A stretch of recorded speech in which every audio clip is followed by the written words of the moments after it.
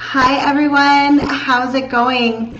I am going live in our group today, and hopefully you are catching this right now because I'm doing this live on my desktop and I'm still getting used to the desktop Facebook Lives. So I wanted to pop on and talk a little bit today about 40-day practice. So if you've been following me, even on my personal page, you have likely watched my journey through a 40-day practice. I have done a 40-day Kundalini Kriya practice 3 times now. So here's the deal with a 40-day Kriya. 40 days in a row, consecutively, day after day, for 40 days. If you skip a day, then it's standard in Kundalini Yoga to go right back to day 1 and start all over again. So essentially, your 40-day practice could turn out to be 80 days as long as you do that practice for 40 days in a row. And here's why. This is why they say it's very beneficial to do a practice for 40 days. And then I'm going to explain to you what benefits I received out of it personally. So when you are doing a practice for 40 days in a row, what happens is it takes 40 days to break negative habits and unconscious patterning. So patterning that's embedded in your subconscious. After 40 days of practicing the same Kriya, those patterns begin to loosen up and leave your body. So that's why it's really important to keep going with a 40-day Kriya right up until the very last day.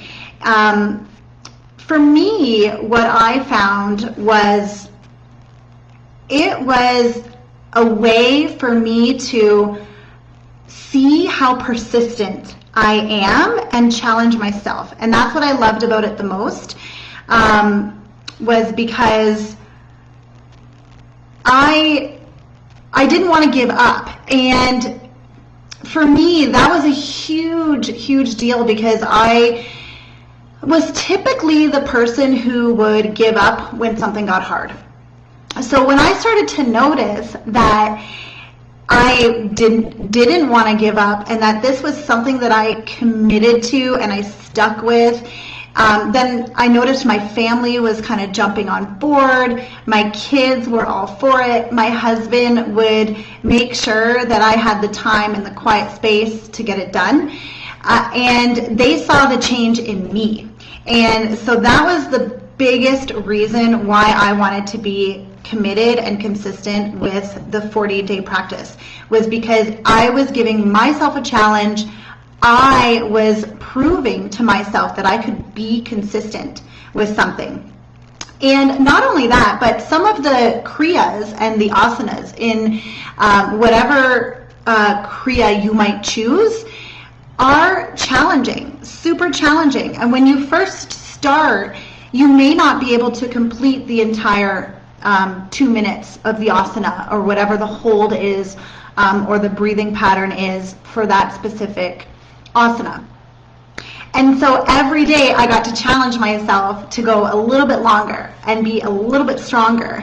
And so keeping a journal, I would suggest, is super beneficial because then you can track, how long were you able to hold this specific pose, or what did you find difficult, what was easier today. So I always suggest, if you're doing a 40-day Kriya, keep a journal with you so that you can track how it's going. And then you'll notice when you get halfway through your 40 days, about the 20-day mark, you can likely start doing the Kriya unguided. So you'll kind of have it off by heart.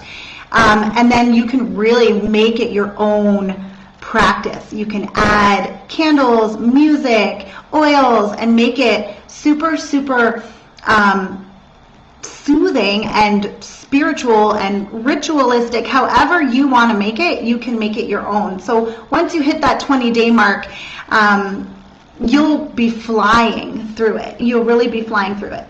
And finally, for me, what I love about doing a 40-day Kriya is at the end, on that 40th day, it's like a celebration, and you get to pat yourself on the back. You get to just give yourself like gratitude, and it's like you get to celebrate yourself. And that was the most exciting part for me. Not only me celebrating myself, but my family celebrating me, my kids celebrating me.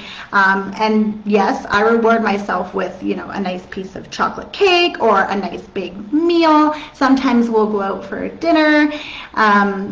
Whatever is your way of celebrating you get to do that on the 40th day, because it's a super big deal. To me, it's a super big deal.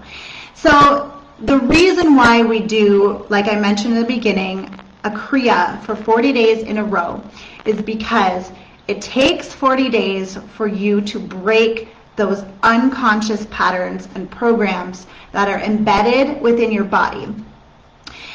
Now, it's really exciting when you first start Kundalini Yoga. When I first started Kundalini Yoga, I wanted to do all the things. I wanted to try everything. But if I could go back and tell myself to do it differently, I would. So here's what I'm going to tell you today. It is super exciting. However, it is energy work. So when I first started Kundalini Yoga, I was trying all the things. And then I was noticing that my energy was super scattered. And that's because I didn't quite know what I needed or where to start. I just wanted to try all the things. And so, therefore, I was essentially scattering my energy. And that's why I say, pick a Kriya and do it for 40 days. Then you can track how you feel and integrate those energies, integrate the work that you're doing with that practice.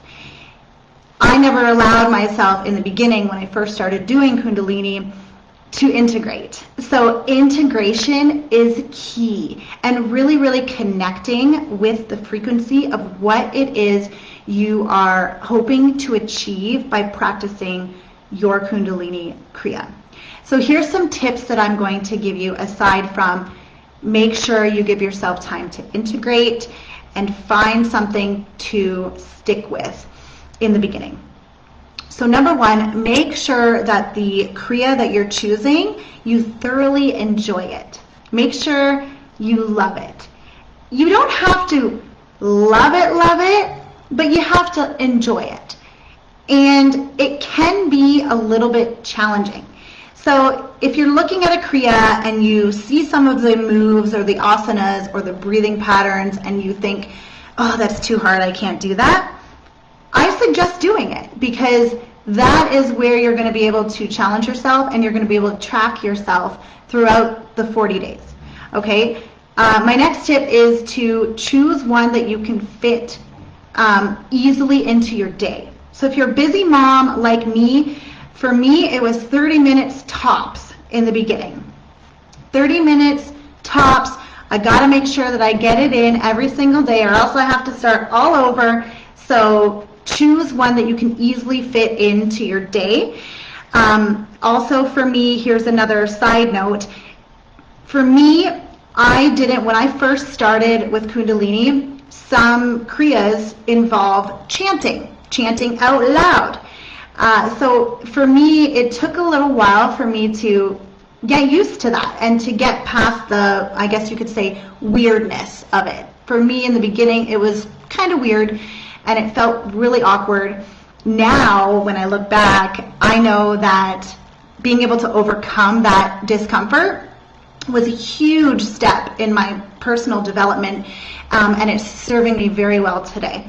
But in the beginning, when I first started, I didn't want to be, yelling all kinds of weird words and mantras for my family to hear, and I didn't want to have to wake them up if I was practicing my Kriya in the morning. So I chose one that did not have chanting or mantras in it. So like I said, start small and make sure that it's something that you can fit into your day. And then my third most important tip is to be flexible and be gentle. Be easy on yourself. There are days, especially as a mom, that you're going to get interrupted in the middle of a Kriya, or you're not going to be able to, or maybe you just don't have that strength to complete a full asana. It's okay. Just end the asana early, move into the next one, and pick up where you left off. And just keep going every single day and challenge yourself every single day. There were days where I could not finish my entire set because my kids needed me. So instead of beating myself up, I decided to just take it as it is and move on. And I did assume that I completed the practice, unless, I only was like 2 minutes into the practice, then that would mean I should probably start all over again. But just be easy on yourself, because it's very challenging sometimes to stick with a consistent practice, but we don't need to be, rigid with it either. Go easy, flow with it, enjoy it, work it into your day. And that's really all that I've got for you about a 40-day practice. So on my YouTube channel, I do have some Kriyas that you can get started with if you want to start a 40-day practice. I'm also going to be starting a Kundalini Kriya for forgiveness. There are live classes that you can register for now on my site, which I've posted in the group, and it's also posted on my Facebook page. So if you want to register for that class, and if you love that Kriya, then that's something that you could do for a 40-day practice as well. And that one is, I think, about 45 minutes long, so it's not too long. But that's what I've got for you. If you have any questions, please comment those below. Any tips or tricks, if you have practiced a 40-day Kriya, or if you have a 40-day sadhana that you are doing right now, I'd love to hear all about it. Tips, love it. So comment below and let me know. Thank you so much for joining me, and we'll talk soon. Love you guys. Namaste.